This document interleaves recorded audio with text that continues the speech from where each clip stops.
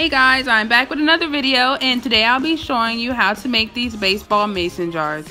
All you'll need is cream paint, a red paint marker or red paint, and mason jars. So what you'll do first is you'll paint your mason jar. I painted 3 coats on here and then I just let it dry. Once you have your mason jar dried, you'll just go ahead and you'll draw 2 curved lines on the front of your mason jar, and then you'll do little arrows down the front of the line. This will be the lace on the balls.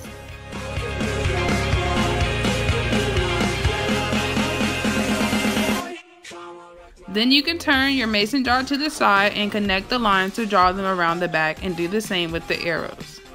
And there you have it, these cute little mason jars to decorate any room or baseball party. Thanks for watching, like and subscribe.